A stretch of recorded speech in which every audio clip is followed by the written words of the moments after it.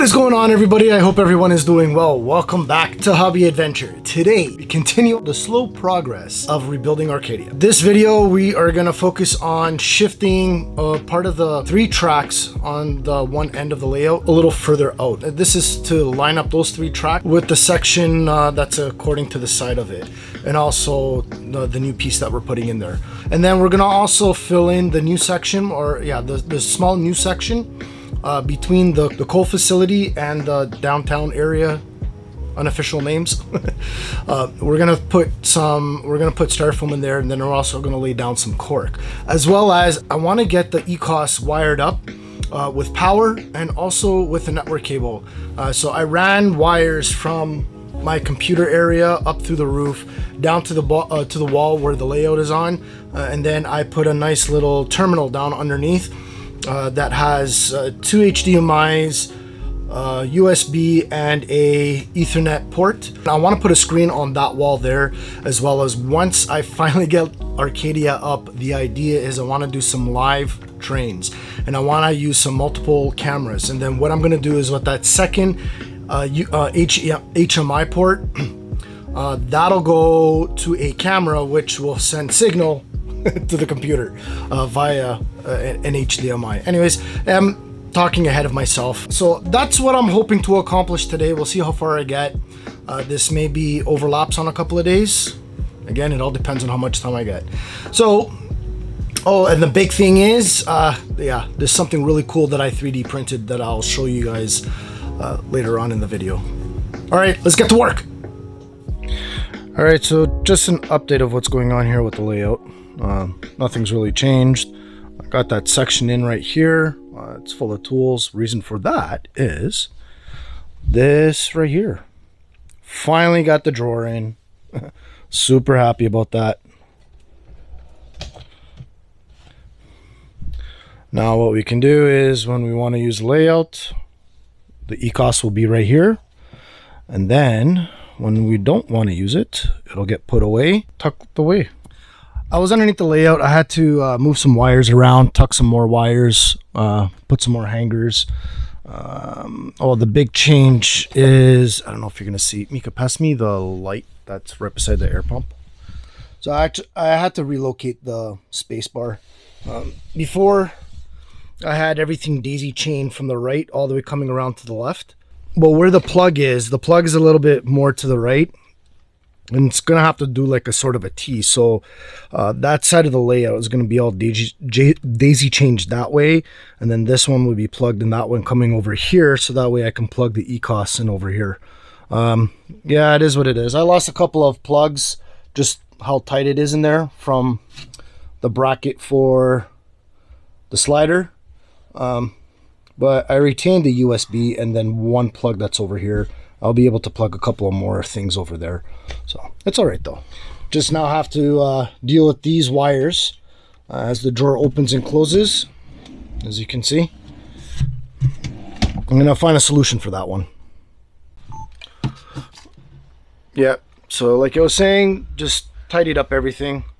Notice got a couple of wires for the ECOS detection unit got pulled off. You can see right there. I'm gonna have to figure out what wires are for what, and more hangers, try to tidy up everything, keep it all out of the way. So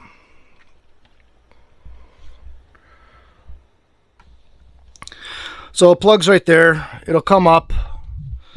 Yeah, that extension cord, so I'm gonna have to probably run this power bar up over there on the other side of that.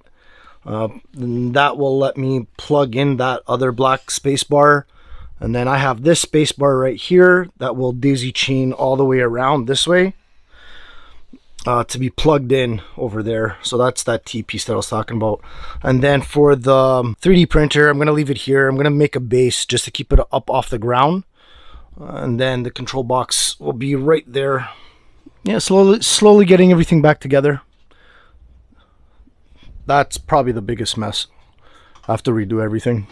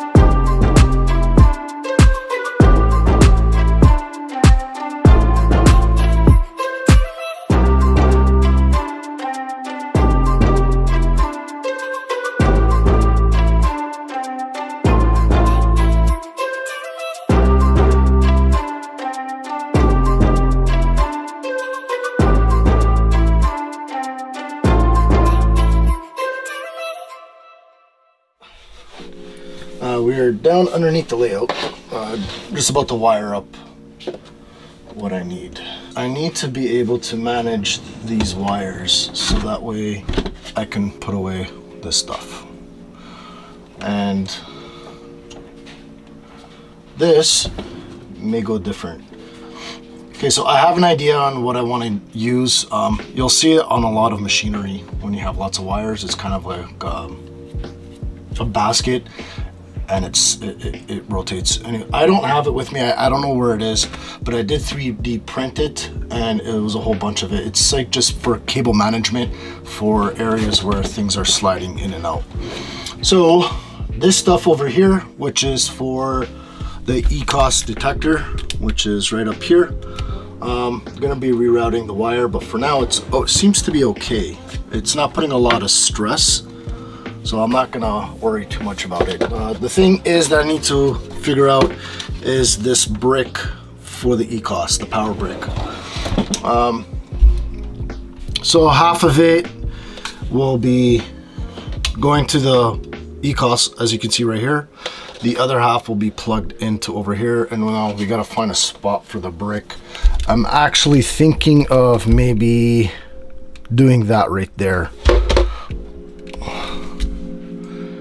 That might...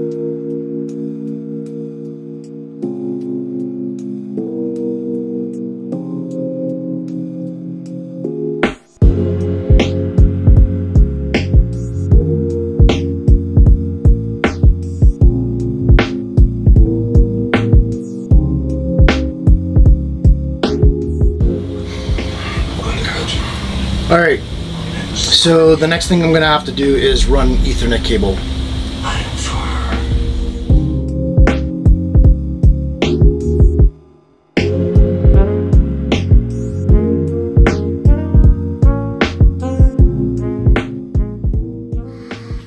All right, so the camera died. I'm just gonna give you up to date of what has happened. All right, so the Ethernet cable is now all installed and going right to the drawer. Now this is the piece that I was talking about that I 3D printed and I couldn't remember the name. It's actually called a drag chain. So what ends up happening is that the wires, as you can see right up in here, will actually sit inside this piece. And then there's a couple of bars, as you can see right there, that will cover or contain the wires inside the drag chain. So what that does is as you open and close, it just keeps the wires from being chafed, cut, or even rubbed. So it's just to help protect the wires. So that's how it'll be fully closed. And then when we open it up, you can see that the Ethernet cable is actually popping out of it. I still have to add those crossbars to help keep it inside. Now, speaking of the Ethernet cable is now plugged into the ECOS, which means that it's connected to our network. Which also means I have access to the ECOS from my computer. All right, so there's my computer, my screen, and then my second screen, which takes up the entire screen. Like, that's massive. So with this, I'm going to be able to get back into my programming and possibly even getting some actually operations done, some ops done, which I'm looking forward to. All right, that is it for the video. I hope you guys enjoyed it. If you did, please, why don't you go ahead, hit that thumbs up. Also, think about subscribing if this is the kind of thing that you like. I'm trying to get Arcadia back up and running to where I was maybe about, like, I think it was 3 or 4 years ago when I was putting out some videos on trains reviews, also building up the layout. I'm really missing it. Also, my kids are really getting the itch to do some dioramas and, you know, do some landscaping and stuff. And also, don't forget to hit the notification bell so that way you are notified whenever we release a video. Until then, keep on modeling.